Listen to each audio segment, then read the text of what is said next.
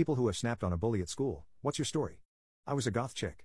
It was 1987, I was 14. It was a great time to be goth, but I thought of myself as new wave.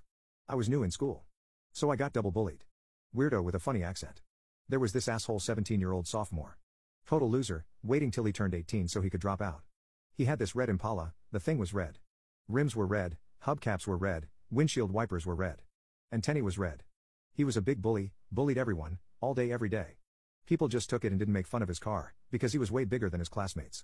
I had just gotten out of a particularly bad gym class. People threw rocks at me and my friends, calling us witches as we walked around the track. I was in a mood. In English class after gym, this guy is sitting right behind me. I was wearing an Echo and the Bunnymen t-shirt, and this dude dropped his pencil. It rolled up on my foot. When I reached down to pick it up to hand it back to him, he said, "Hey, Bunnyman, that's my pencil, don't you touch it." Boy, did I snap. I picked up his desk, the one he was sitting behind, and I proceeded to wail on this guy with that desk. Up over my head, beat him with it. Screaming, "I never did anything to you, you drive a car that looks like my time of the month." And I heard him until he was on the floor and crying. A bunch of people pulled me off of him, and an ambulance was called. People cheered, I was told. I saw nothing but rage. The next day, my dad and I were sitting outside of the guidance counselor's office.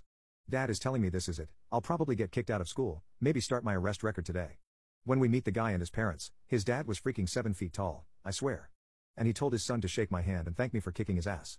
He was lucky to be getting his ass handed to him by a girl, it would teach him to lose the attitude before someone else out in the real world. Taught him the lesson. Most likely in prison. Dad was right, the kid was killed in jail before he was 30.